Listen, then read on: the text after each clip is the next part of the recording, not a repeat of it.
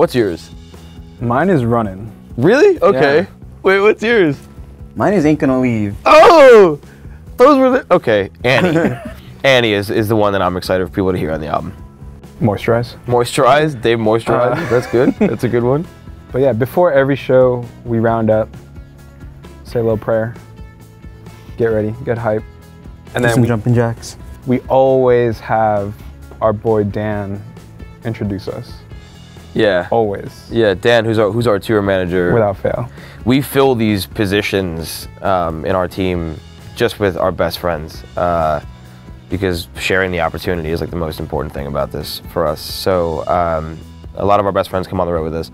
And Dan, I think our first show ever at Webster Hall, he came out and was like, "Ladies and gentlemen, this is Arizona." Oh, like it's kind of like a funny thing.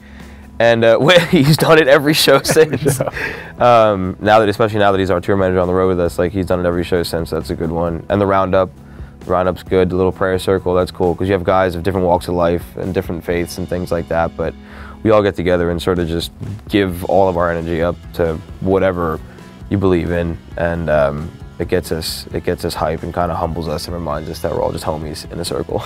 Yeah, and that we're grateful to be where we are. Yeah, where we are for sure. In Brooklyn, where everyone it was like our first time giving the mic out to the crowd, and it was during Cross My Mind actually, and people sang it back to us, and it was like a really, really, really heartfelt moment of like, wow, like you know this song, like you're not just jamming, like you're passionate about it. But another moment kind of like that with Cross My Mind that I'm thinking of was Kilby Court. In Salt Lake City, Kilby Utah. Court in Salt Lake City, Utah, dude. This is good. Our tour manager, it was like It was like a 2-car garage we were playing. Yeah, tiny venue, but like, tiny. Basically, yeah, I'm gonna put him on the spot. Our tour manager kicked the soundboard power out at like probably the most opportune time though. Right at the breakdown. Hype, yeah. And like we didn't know because like we had our monitors in. We found out afterwards. Yeah. And so we were like still jamming full force, and we had no idea no one else could like hear anything but the drums.